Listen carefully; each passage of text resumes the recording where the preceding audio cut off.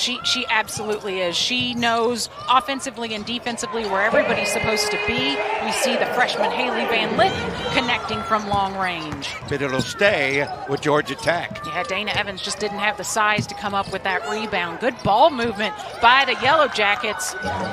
She's from Florence, South Carolina, averages almost 9 a game. We're tied at 3. Evans with the drive and the bank. She also can put it on the floor. Coming out of high school, she was known for her quickness and her scoring. Again, the shot open in the corner. And Loyal McQueen hits 2 in a row. That's how you break that pressure, isn't it there, Sarah? Was able to get the ball inside, but we see the Yellow Jackets taking advantage of the three-point line.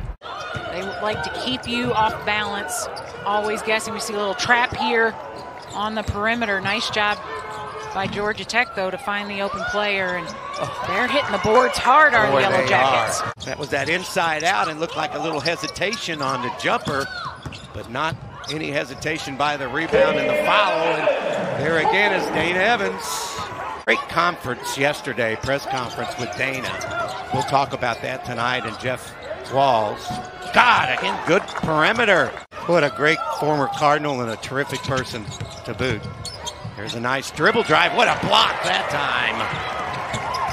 Carter was a key part of her development. We'll talk about some of the things that she and Coach Walls discussed yesterday. That's that outside in. Block inside. Cochran can't get it to go down as she gets that shot rejected. And boy, that's where they like to get it to Cochran too. That was a defensive jam and a beautiful shot by Fletcher. It's a good one. The Jackets out to the early lead over the Cards. 57% of the shots early here in the game. And has the 2-point lead. Good feed inside. You don't see that from a lot of freshman post players as they're transitioning to Division I. That is a great point because it's such a big difference when it comes to officiating, but the three-point shot is big tonight for Georgia Tech. Shutting down the Cardinals' transition game. Again, that good movement, taking this one inside. Oh, a terrific job that time of the use of the body. Leah Love, she's a good-looking freshman out of Kansas City. We saw her particular numbers there. Now you go back inside if you're Louisville. Might want to add too, Georgia Tech leads the ACC in defense. Little runner with the left hand and got the friendly bounce. It is a stark number when you look at it, and in a category the women don't want to be winning in but are, and that's the canceled, postponed games. You've got to be flexible if you're going to make it through this season. Don, you mentioned Georgia Tech leading the ACC in scoring defense, and we're seeing why. Dana Evans makes it look easy. Great passer, distributor, but she just continues to add layers and layers to her game. Right on cue, Dana.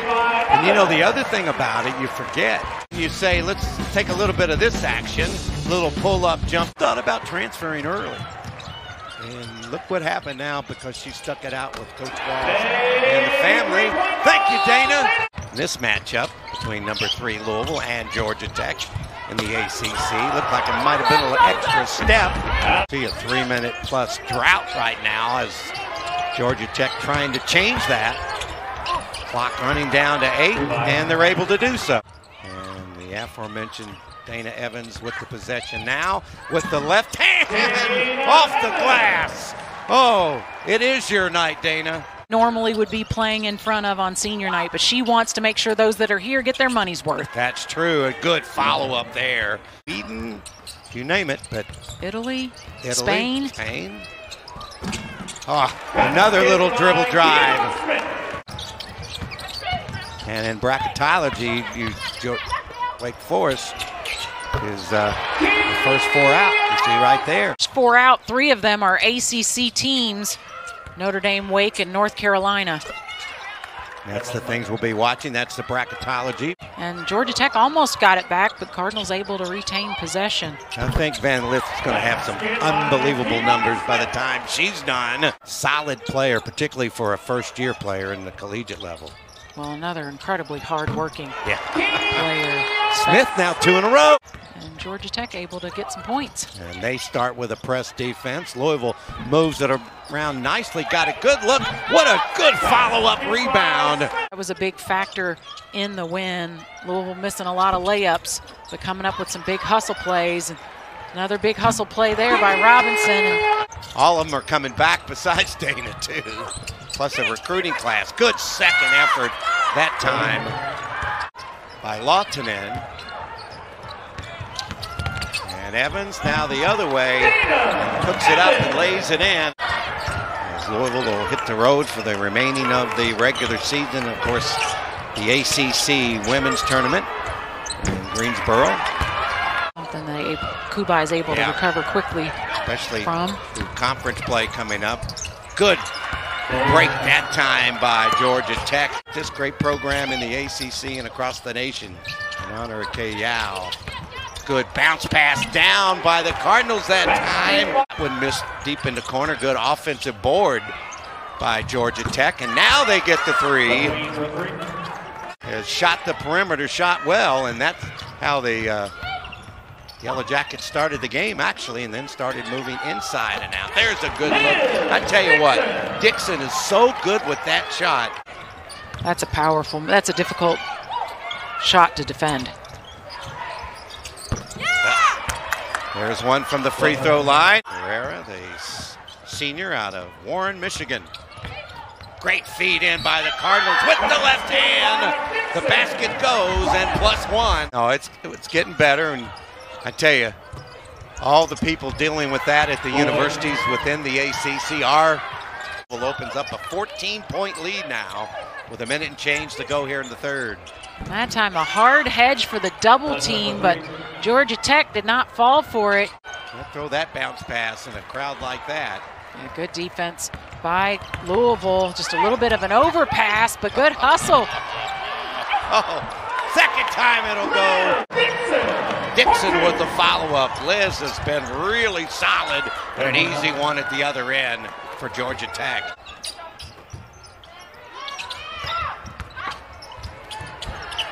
Dana Evans knew she had the quickness advantage. 10 points or plus games for the Cardinal record. Most double-digit scoring games in a row. Help her at the next level as well when she goes play in the WNBA. Well, she's got the defensive ability. 1 out of 6. Has not allowed her to have the kind of game that she's used to, the Georgia Tech leading scorer. Oh, what a nice pull-up. Kierra Smith. Absolutely. She had some really talented NC State teams. And a lot of memories from so many people. That's a good offensive possession. It's just tops in the ACC for scoring defense. The Cardinals, on the other hand, averaging 81.5 points per game. The ACC Network Extra. Nice backdoor cut. How about that?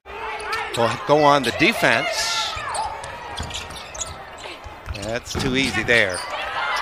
Goes in immediately to Fletcher. 5 points now on 8 of 19 field goals. 6 of 6, 4 rebounds, not bad. Yep, there's a nice dribble drive and a basket. And then you add the solid game you always get from Robinson, too. There's a good play inside by Georgia Tech.